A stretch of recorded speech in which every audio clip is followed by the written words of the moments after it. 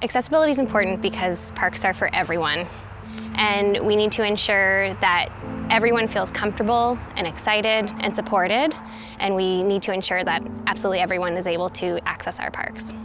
So when designing and upgrading our parks, one of the most important pieces of feedback is from our user groups, and we get that from an accessibility committee that we work with, which involves different ministries and government, as well as different disability advocate groups and nonprofit groups. So BC Parks and Power to Be have been working together for a couple years really to move the notion that everyone belongs in nature. Really trying to connect the dots so that we can provide more access to the wild places that BC Parks takes care of, and so Power to Be has more places to actively go.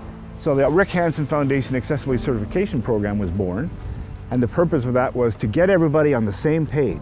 As BC Park staff, we took part in accessibility training, which was really fantastic. As part of that training, we were actually able to get out into a park with the Rick Hansen Foundation, and it was really eye-opening to kind of experience our park in that way. So we have a team at BC Parks that works on upgrading all our facilities and campgrounds, and there's a lot of planning that goes into these projects to make sure that they're universally accessible to all people.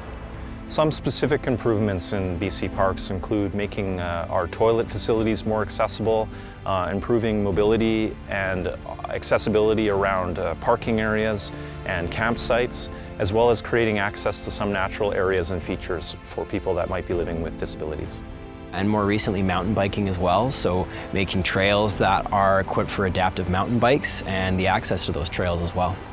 BC Parks has been amazing in terms of trying to get all the different stakeholders and user groups together to get their feedback, understand what's important to them.